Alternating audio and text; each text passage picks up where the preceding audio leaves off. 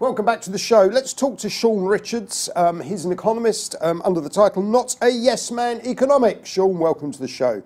You came in and said you wanted to talk about bond markets. Dare I ask, we're in a bubble allegedly. Are you calling the top of the bond market? That's a nice idea. In fact, in some ways, I was thinking of that last November when Trump came in.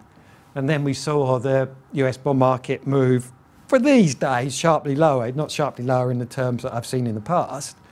Whereas, in fact, what we've seen in 2017 is a rally for prices here, dropping yields. And the reasons behind this, I think there are various factors. If we look at Trump himself, he promised lots of things.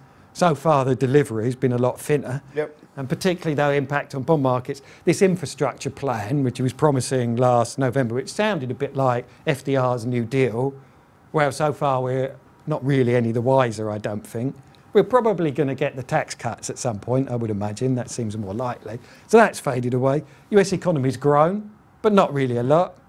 And inflation's drifted away. So all these factors have washed in. And we suddenly find that the bond vigilantes haven't appeared. The idea of yields going higher has been replaced by the fact they've gone lower. And if we bring this now back to the UK, then I think there's a lot more awkward factors, and maybe a bit nearer on your question, which is how can it be this morning 10-year gilt yield 1.02%, 5-year gilt yield I think 0.43%.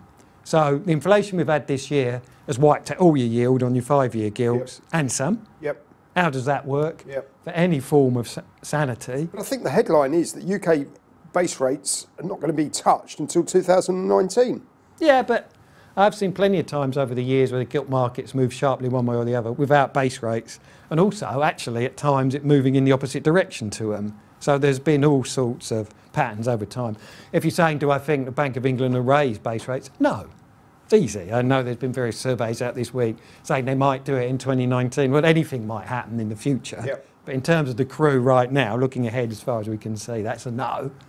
But that's different to the gilt market, and as I said, we've got an extraordinary list of yields out there which are simply breathtaking.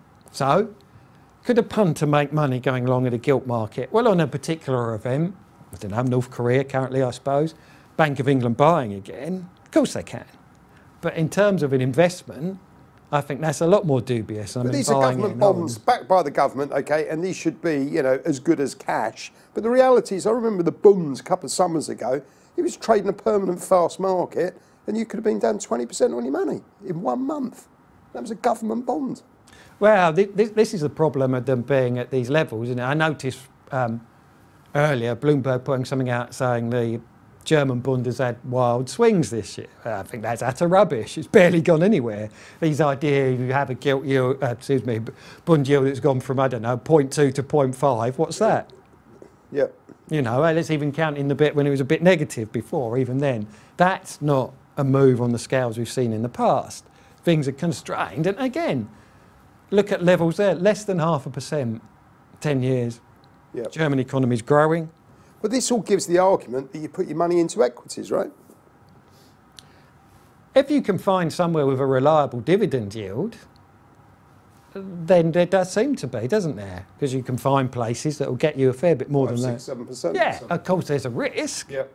You know, I mean, I can remember back into the days before the credit crunch that people thought places like Lloyd's Bank were a perfectly safe place to pick up your until the value of your investment halved and halved and halved. Exactly. Okay, so final thoughts going into Q4, Q3. Okay, what should I be doing if I was tempted to get involved with a yield play? I wouldn't, basically. Wise words, Shaun. That's why you're not a yes man economics. Shaun Richards, thank you very much indeed for your time. Thank you.